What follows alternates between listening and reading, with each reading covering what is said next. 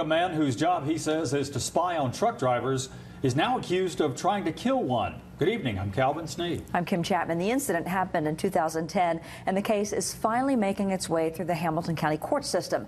Mikaya Thurmond joins us now with the story. Mikaya.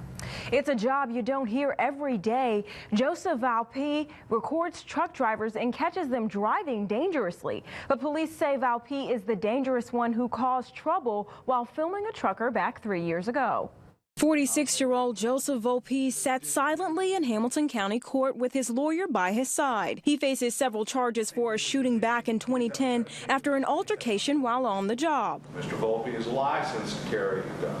He has a carry permit. He had one at that time. Volpe's from Chickamauga. His job is to observe truck drivers and catch them in the act of dangerous driving. But on June 30th, 2010, one truck driver says he took his job a little bit too far. Is this something that you've made up to bolster your story? Joseph Johnston says Volpe was filming him while driving down Interstate 24. When Johnston figured out what Volpe was doing, Robinson says he tried running Volpe off the road. But Mr. Johnston gave him the one-finger salute.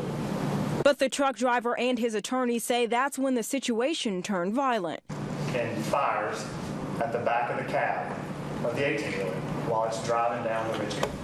The shot goes from the back cab portion, not the trailer, the back cab portion between the trailer and the actual cab of the truck, through the back sheet metal, through the sleeping area, which is there behind the seats, up through the near the headrest of the driver's seat. And parts of the incident caught on tape. 4080. The defense maintaining that Volpe was not the shooter. Here's a ridge cut.